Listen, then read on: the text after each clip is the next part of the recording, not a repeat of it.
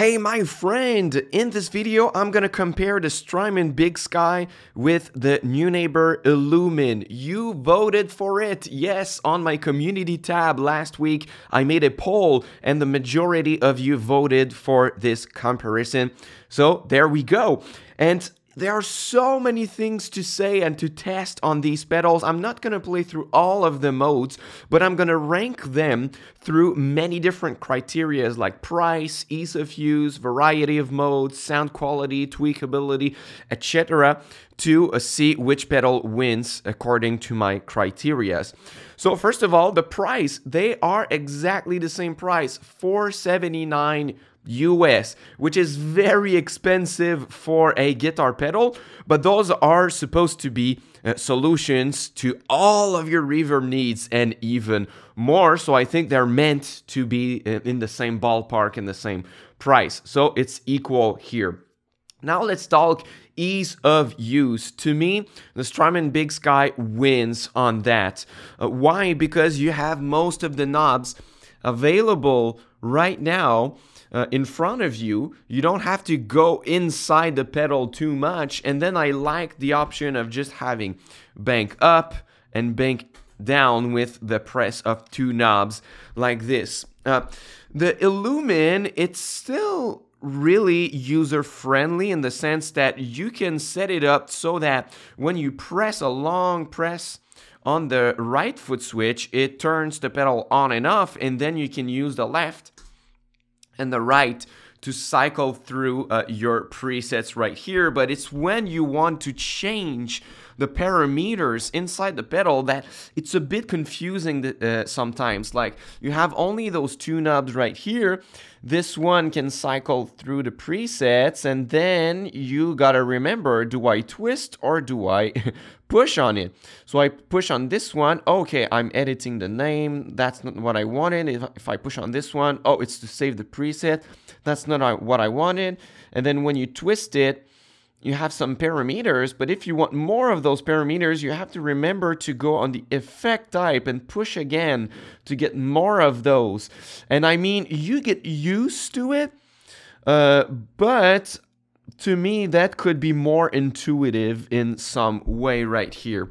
But you definitely get used to it. So to me, the ease of use goes to the Big Sky. Of course, the Big Sky also has a push of a button that goes into some parameters that are inside, but most of them are mapped to the knobs here. So for me, it's more intuitive.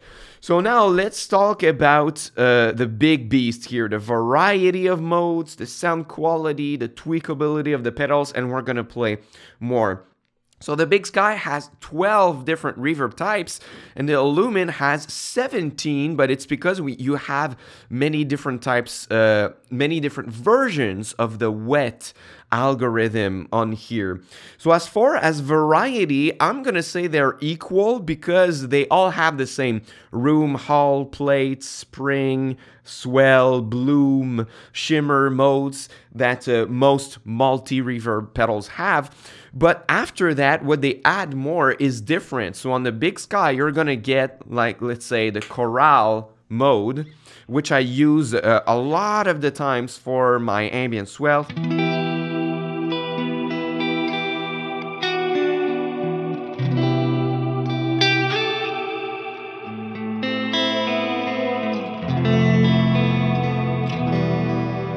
So like voices inside the reverb, right? You have things like reverse.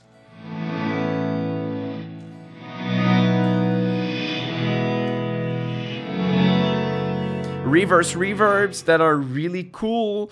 So you have kind of these modes right here, but on the Illumine, you have other modes that you quite don't have with the Big Sky. So for example, I could have something like rumble that adds more low end.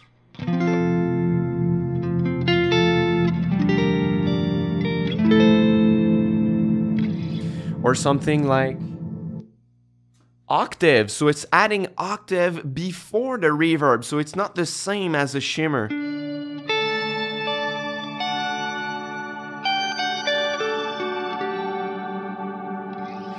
You have echoes. So it's like adding a delay pedal.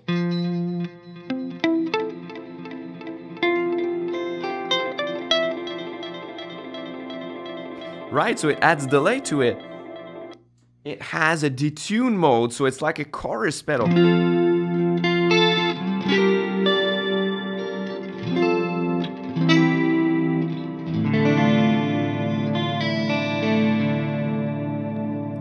And many other modes like this. And the other ones are quite similar to what the Big Sky can do. So I say that the Big Sky can stretch a little bit farther in terms of like voices inside the reverb, reverbs, but this one is like more traditional, like adding echoes, adding chorus, adding octaves.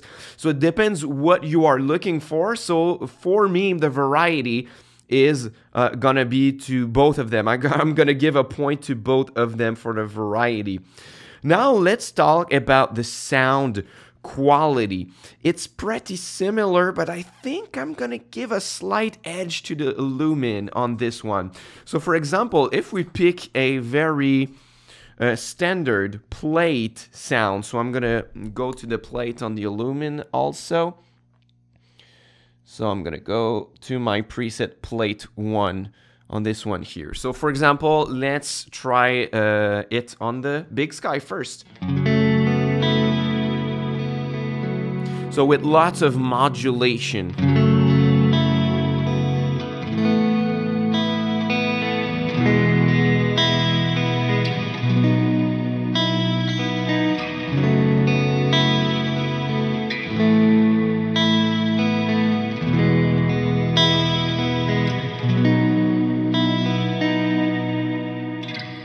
So it sounds like this on the Big Sky, and on the Illumine it sounds like this.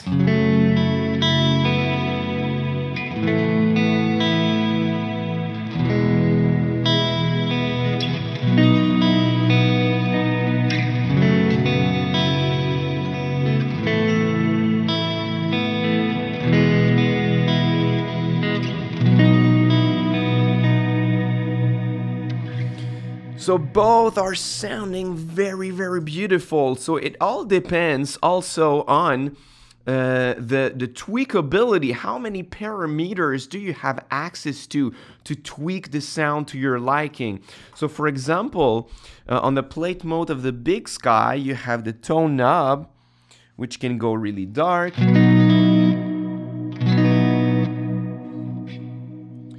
You have access to, let's say, the low end, so you could put less low end. Just sounds thinner like this. You have access to the size, is it small or large? You have one modulation knob here, so without modulation it sounds like this.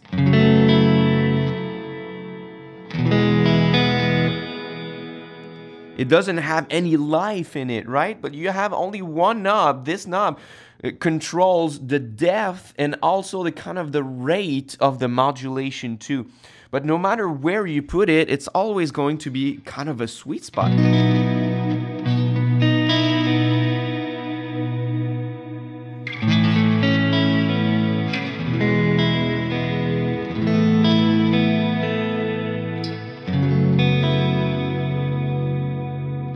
Right? And on the Illumine, if we go inside of the parameters here, you got the mix, the depth, the tone, like we do on the Big Sky. So if I put the tone down, that's gonna sound like this. To me, there is more depth even with the tone down. Let's put it back at 50%.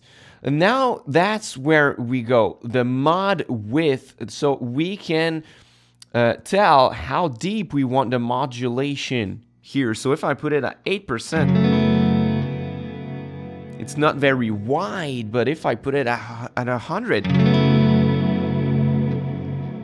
it's huge, but it's still musical, and that's what I love about Neunaber. It's very musical even at extreme settings.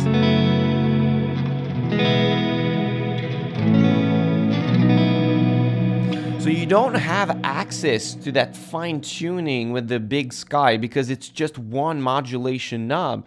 And if I go back on the effect here, I can put some modulation rate. So at what rate are we doing it? So it could be very, very slow. Or we could go faster.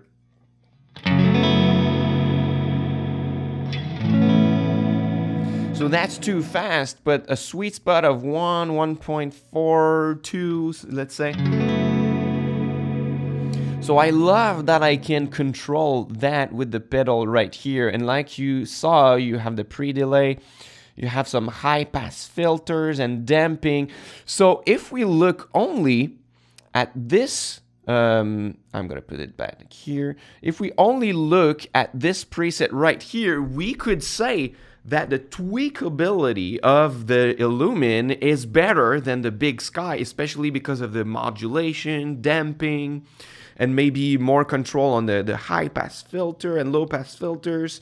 You still have the low-end control on this one, but it's just one preset. For example, if we go on the shimmer mode, so this one on the shimmer mode on the Big Sky, I think I have more controls over this one. So the tone knob is gonna be better than on the Illumine. I can control 2 different shifts.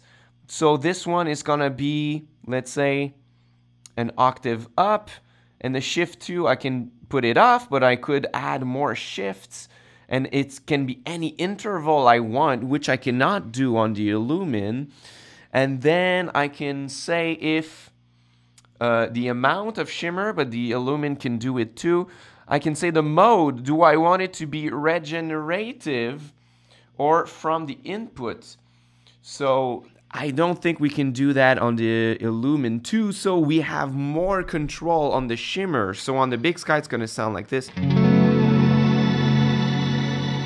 Pretty intense here.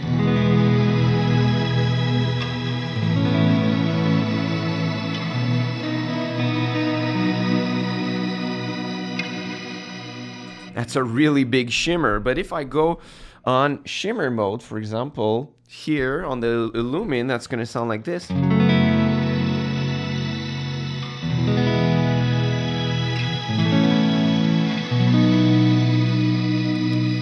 It has the kind of piercing sound that I like less from shimmer, and if we look inside the parameters here, you can see that you have the typical modulation, but then if you want to look at the tone of it, you just have a high-pass filter or a low-pass filter. So if I put the low-pass filter at the minimum,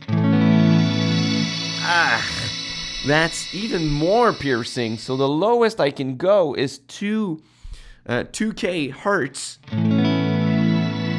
but that's still too piercing for my taste. And if I compare on the Big Sky, for example, with the tone down, all the way down, it's gonna sound like this. It really removes the piercing sound that I don't like from shimmer reverbs. Right? So I think that because of that, I cannot say that the tweakability is gonna be better on the Illumine. I love to have more control on my modulations, but it depends on the reverb type. Some of them are better on the Big Sky, some of them are better on the Illumine. So it's kind of a draw between both of them for tweakability. Then sound quality, like I say, it's very, very similar if we compared, for example, on the plate mode, like we did last time. On the plate setting right here, that was very similar, like this, for example.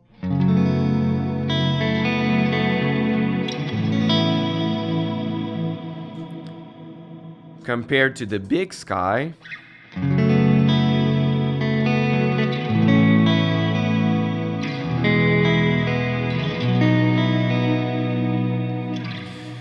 But I'm gonna give a slight edge to the Illumine. I think it's just a little bit deeper, and you know it's been my opinion since many years, but to me, the best reverb algorithms are from Neunaber for ambient guitar. The Strymons are very, very close, but I'm gonna give it to the Illumine, especially because we have access to the wet stereo, the wet algorithm, which the Strymon doesn't have, of course, because it's from Neunaber, but those are the best ones. I mean, just to cycle through it, let's say I'm just gonna go through the version 1, version 3, and the plugin version, and when I play through that, it's instant inspiration to me. I just love those.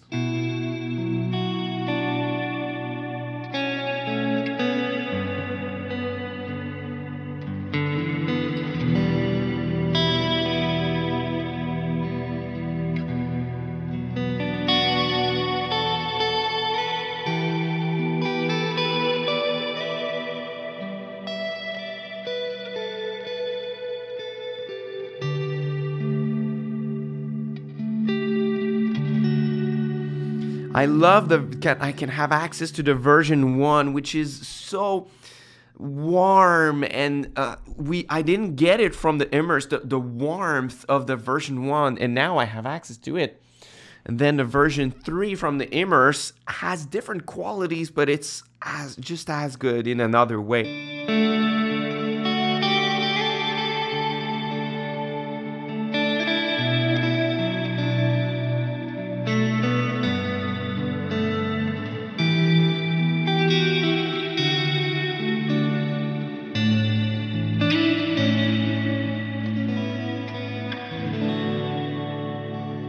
And you even have access to the wet plugin version, which could work even better for other instruments than guitar.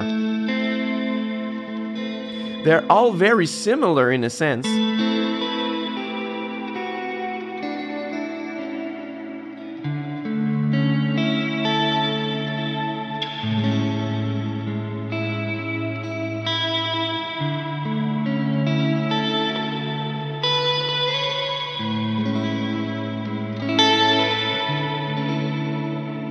I'm always inspired when I play through the wet algorithm. So all of that is to say, slight edge to the Illumine for the sound quality, and maybe you have a different opinion on it.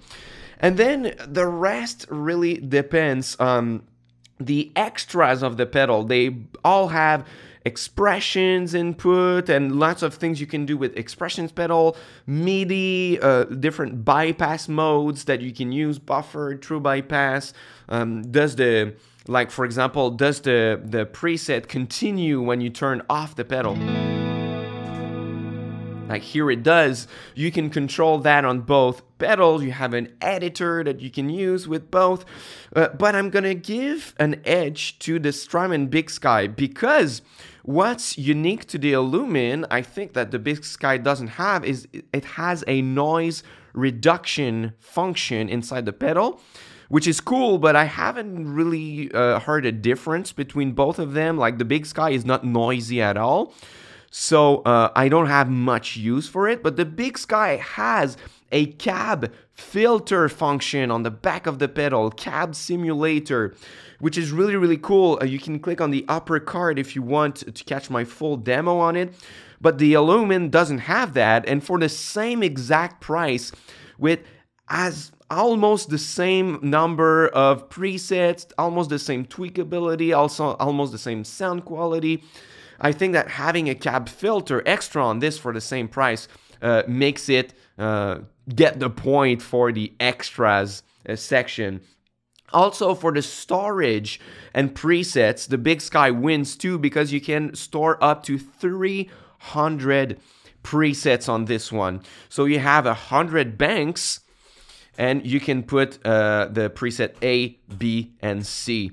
On the Illumine, you have 50 user presets, so you have also the factory presets that stay here. You cannot change them. I don't believe you can start from them and then store them on the user presets.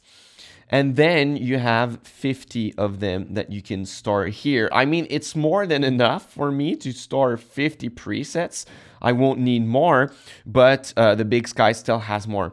With the Illumine, you still have the A and B side. So you could say that you in fact have 100 presets, because if you hold this one right here, that's going to toggle between the settings A and settings B on the same type of reverb. So if you want to switch from one to the other on the same preset, you could do it. So in fact, it's like having 100 presets, but you have the limitation of having the same type of reverb on the same preset if you want to toggle between A and B. So for example, if we want to hear how that changes here,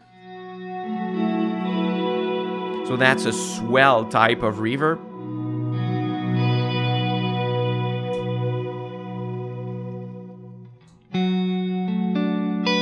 So now that's a very, very subtle type.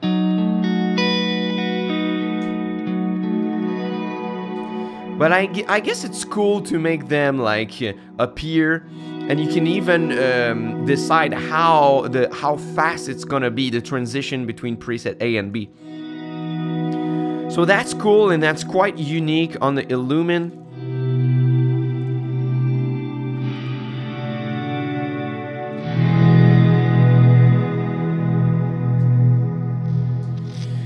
So I guess that's a big overview on what each pedal can do. So if we recap a little bit, you're gonna choose the Big Sky if the ease of use is important for you, to have most knobs in front of you, to change presets really easily like this. If you want great sound quality, lots of tweakability, it's gonna be a great pedal for you. If you want the extra of the cab filter and more storage and presets. And you can choose the Neunaber Illumine if you want a great variety of sounds, like having some echoes and choruses and octaves on top of your sound that could even replace some of your other pedals like delays and I was about to say reverb, but I wanted to say modulation and chorus and things like these. It could replace them. If you love the wet type of algorithm, you have access to all versions on it, which is really, really great. If the size of the pedal is important and the pedalboard real estate, and you want to use less power, so you could use a regular power supply and it takes less space on your pedalboard. So that's pretty much it, but you cannot go wrong with either of them. Those are wonderful reverb pedals. I think the next question for me is, will the Illumine replace the Big Sky on my pedalboard? Only time will tell. It's very tempting. I love that I can have more control on the modulation and access to more of the wet algorithm versions, but at the same time I'm using the chorale mode a lot on the Big Sky for my swells, and I would lose it, and some reverse reverb sometimes that I would not get with this one. So they both have things that I like and things that I would miss if I change from one or another, so I might swap them from time to time. So thank you very much for watching, and like always, you have my free course, first link in the description box if you want to learn about ambient guitar. It's called A Beginner's Guide to Ambient Guitar. It's a free course on my website. 45 minutes of video lessons. I'm showing you how you can get started and looping and crafting your sounds to make your first ambient guitar songs. So you can get that, and you can subscribe to my channel if you're new here. I have many guitar lessons and tutorials and demos and original music on a weekly basis, and I'm gonna see you very, very soon. Thanks for watching, and until next time, au revoir.